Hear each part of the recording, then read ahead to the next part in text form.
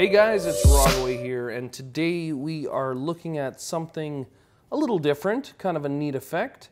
This is in addition to the panorama tutorial that I had previous. This is one more advanced sort of thing you can do with your panoramas once you're done with them.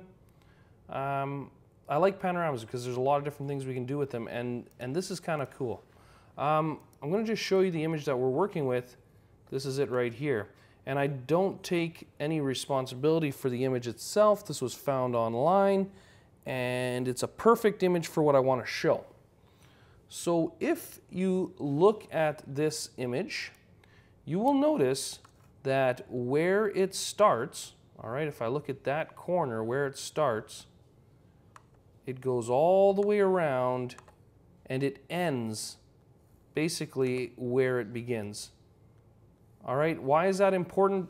It's because this is a 360-degree panorama, and there's a lot of things you can do with 360-degree panoramas.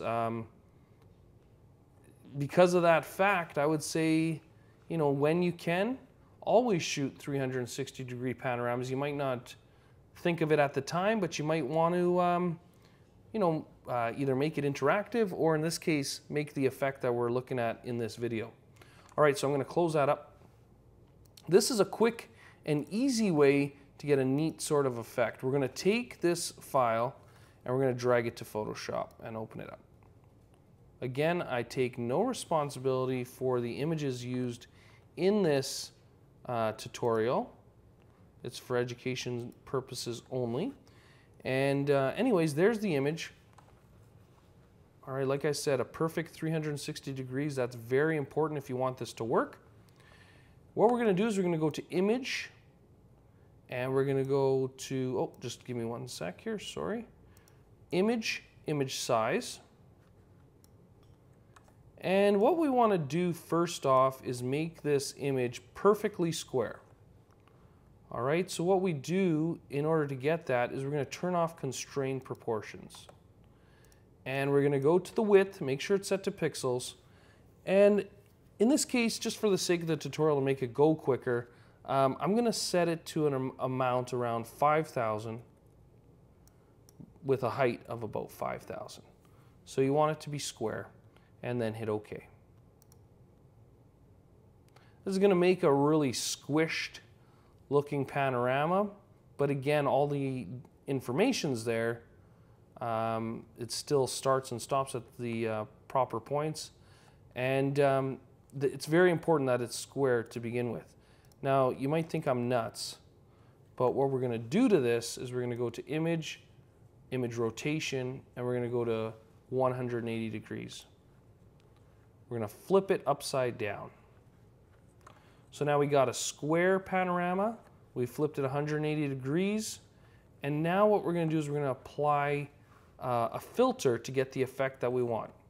We're going to go to Filter, Distort, Polar Coordinates, and we're going to put it to rectangular to polar, and we're going to hit OK. And watch what happens. We get this effect here. Now you may have seen these photos around. They are pretty popular. What these are called are mini planets, all right, or Miniplanet Panoramas. And so you can see that all the detail is there still in our image. But what it did to it is it took that panorama and created this neat little mini world out of that panorama. All right, this is a really neat effect. Looks great on in portfolios or on book covers or whatever. I've seen this used all over the place, and I really like the look of it. Now, one thing that you're going to notice is the edges blur out. That's just an effect of that polar coordinates filter. So what I suggest you do is maybe clone it out, or you know, maybe heel brush it or whatever it takes to kind of get rid of that, or choose a different panorama. But what we're really focusing on is the middle part, we can even crop out most of that. Maybe I'll do that. We can crop out most of that edge. And whoops, I'm on constrained here. One sec. Let's just get that off of constrained. And we'll just crop out some of that. We're still going to have some in the edges there, but you can kind of crop some of it out.